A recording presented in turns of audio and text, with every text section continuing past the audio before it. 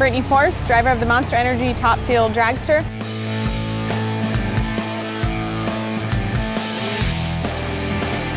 And we're out in Indy getting ready to go into our biggest race of the season, that's the U.S. Nationals.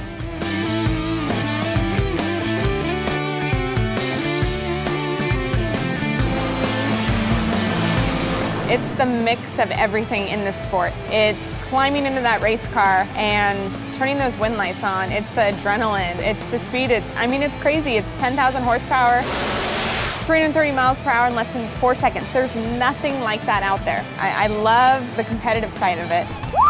It's watching my team pull together and pull off a win.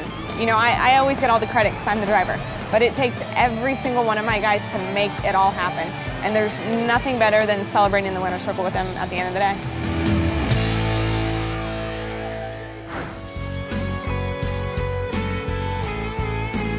I grew up out at all these different racetracks as a kid.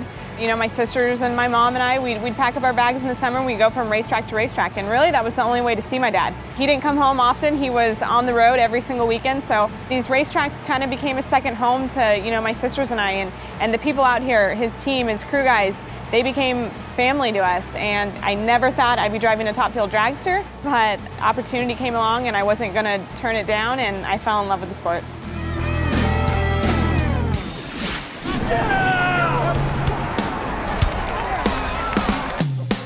This job would be a lot harder if I didn't have my family out here. We are in and out of airports. We are in a different hotel every single week. Having my dad out here with me. My mom comes to every single race. My sister, who's, you know, competing in a funny car, it makes it that much better that your support system is right there and their family.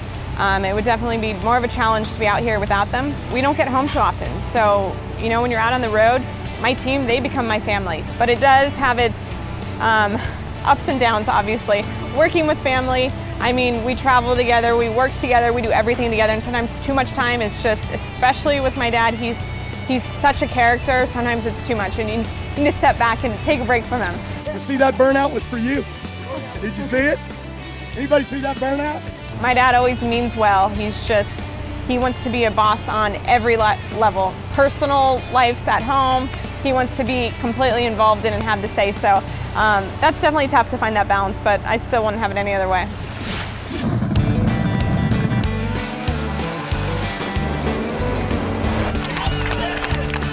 There's this event once a year in Norwalk, Ohio. It's a match race. It's this huge event. It pulls in tons of fans. There's no rules at that race. Anything goes. And the fans wanted to see a Top Fuel car versus a funny car. And dragsters are faster than, they're quicker than funny cars. But there was nothing cooler than pulling up on the line, doing burnouts, and looking over and seeing my dad back up and knowing, wow, like, I'm racing my dad. I remember watching him in the stands as a kid. Like, there was nothing cooler than it. And he completely kicked our butt. My car went out 60 feet, blew the tires off the thing. There was no chance for me, and he went straight down the racetrack. But still, that's one of my favorite moments in racing, was having him in the lane next to me and racing against him.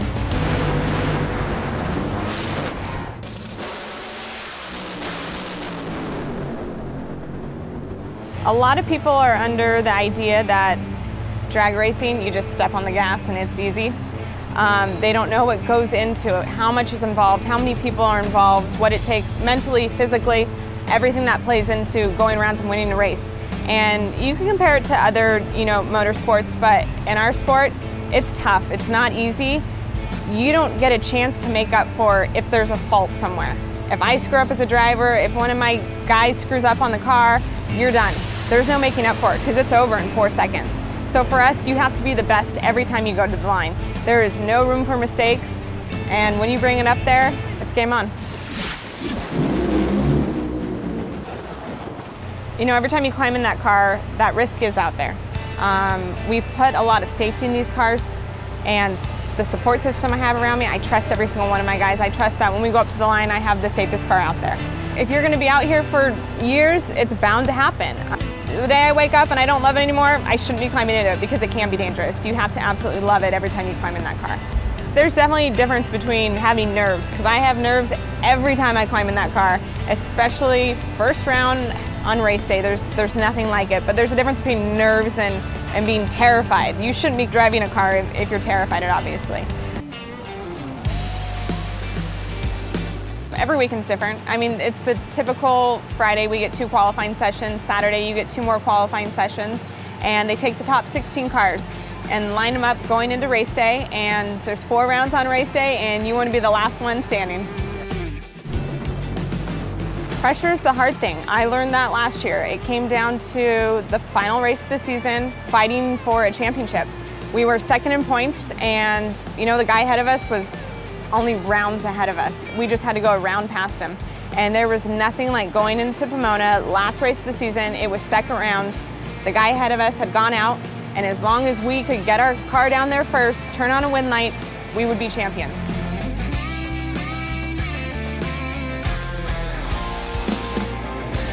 That was my biggest fear last season, was cracking under pressure, because I'd never been faced with anything like that ever in my career. And there is nothing like getting in your head like that.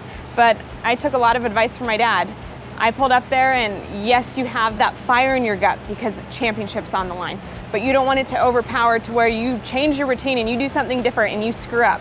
So you have to tell yourself it's like any other race. And when it came down to it, we did not miss a beat that weekend, and we ended up winning the race. So something I'm so proud of. There's nothing like it in the world.